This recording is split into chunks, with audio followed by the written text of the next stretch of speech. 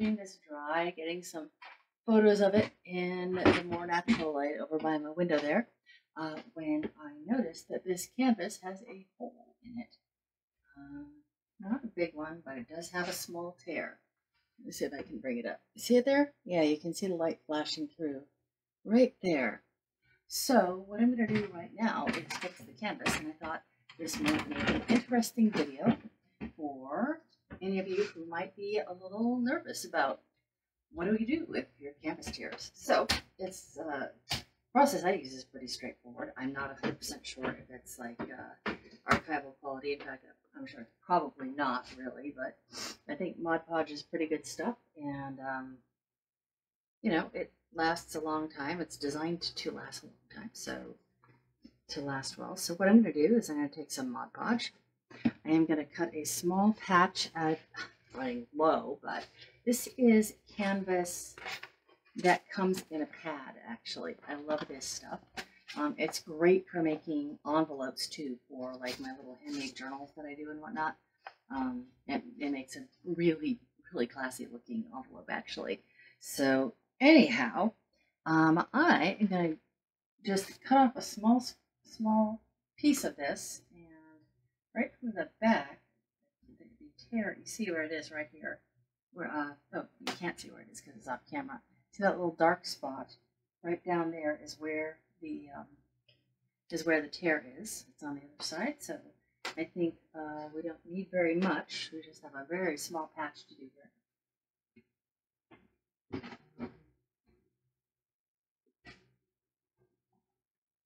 And when we're done, it should be pretty invisible. So let's just get ourselves a. We'll go with it like a 2 by 2 inch square.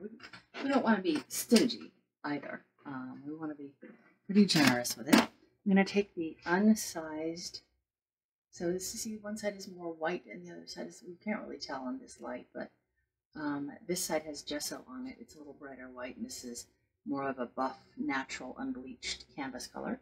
So I'm going to apply the Mod Podge to both the back of the canvas and to the back of this little patch that I've made. So where do I have a glue brush? Here we go. There's one that'll do. Pretty straightforward. I'm just gonna, and I'm gonna be pretty generous with this. You know, if you're not, you'll get bare patches. You see, as you go on, and you really want to get a good seal. So, so that's what I'm gonna do. And just to make sure it sticks really well, I'm gonna just go right in here and slather this up with a little bit of Mod Podge as well, so that it's sort of prepared to take the patch. I want to make sure I've got that entire area covered and then some. It's getting the patch, and I just, there we go. I'm just gonna adhere that. That's adhering nice and flat. So that's good. I'm going to put this immediately in my soapy water over here. And now what I'm going to do is I'm going to turn it around and just make sure that the ripped edges are nice and flat. So you can see it's now showing up as a little white spot here on the canvas. So I'm just going to press it from both sides, and any extra glue that comes through, I'm just going to take it off with my finger. It will dry clear, so it's not that big of a deal, but now right here we're on the edge that's against the stretcher bar. You saw that was very close to the stretcher bar. And there we go.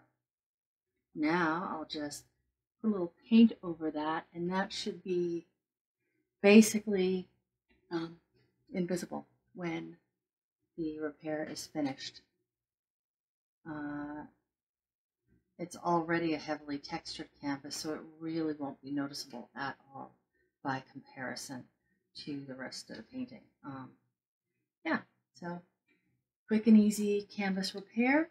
Not sure if anybody has knows better than me and can recommend a better adhesive to use when doing a canvas repair. I am always open to suggestion. In fact, I'd appreciate it.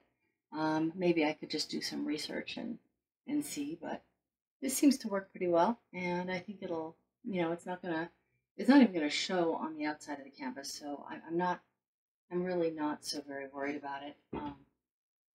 This is a good opportunity now that I have it open to paint the bottom of the canvas as well. So I'll be back maybe with a little finishing up video later on today. Alrighty, bye.